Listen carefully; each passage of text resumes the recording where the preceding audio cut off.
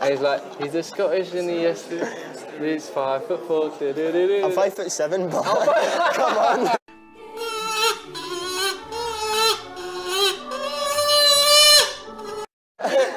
You've got your own song. I know, but I'm not 5'4". That's okay. tiny. Come on. Yeah. N'Golo Kante can still not understand a single word you say. No. Is that true? That is true. Is that true? I didn't understand, sorry. You don't understand me? But do you know what? Your Scottish accent isn't that strong. I think it's changed a little. Is it gone a bit more London-y? Nah, don't say London words like fam and G and stuff.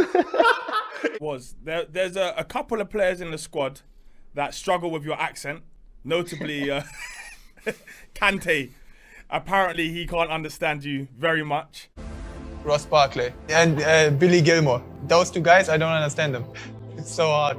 Or who would you want to teach you some English slang? And have they taught you any English slang?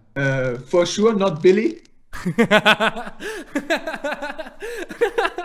Do you find it hard to understand Billy sometimes? I don't understand him. I always say, he talks to me, then I said to Mace or to someone else, please explain, translate, please translate. And then he said it again in his English. But it's funny for me, but sometimes I understand it, but sometimes I don't understand him. But you're shorter than 5'5". That's a lie. It's a lie. You can get it on your own. Stand up. Don't get him mad. Don't get him mad. I'm 5'8". Billy. Billy Gilmour, what's this? Billy Gilmour, what's this? Why you wearing Billy? That should bite me. That is at my chest. This is a head bite. This is a head bite. This is on his forehead right now.